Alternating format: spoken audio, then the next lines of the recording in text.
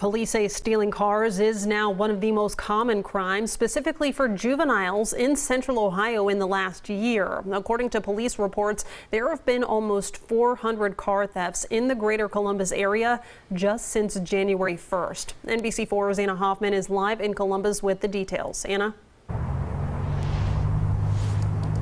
Jennifer, this week Clinton Township police have dealt with two of the more high-profile situations. Their police chief is describing this problem as a society issue.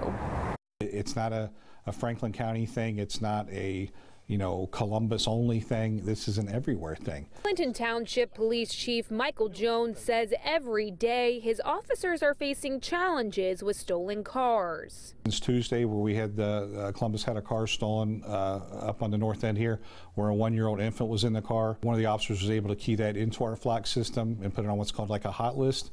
That car and baby girl are now home safe, but some stolen car situations turn reckless. Yesterday, our officer observed the car at a high rate of speed on Cleveland Avenue. And this police dash cam video shows what happened next. Very briefly after our officer turned the lights and sirens on, he started out, the car accelerated at an even higher rate, and he was at a point where he was going to disengage because he knew that it was getting too dangerous. The car crashes. The teens inside tried to run away, and one gets hit by another car in oncoming traffic.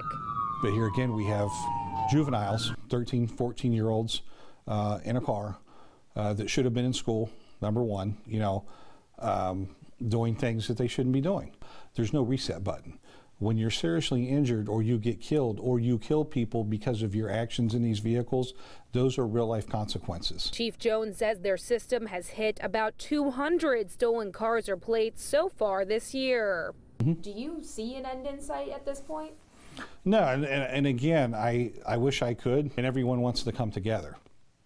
There's been meetings after meetings, political leaders coming together across Franklin County, but the issue is every day this is still occurring. Jones says the majority of the car thefts they are seeing are still Hyundais and Kias. Local for you in Columbus, I'm Anna Hoffman, NBC4.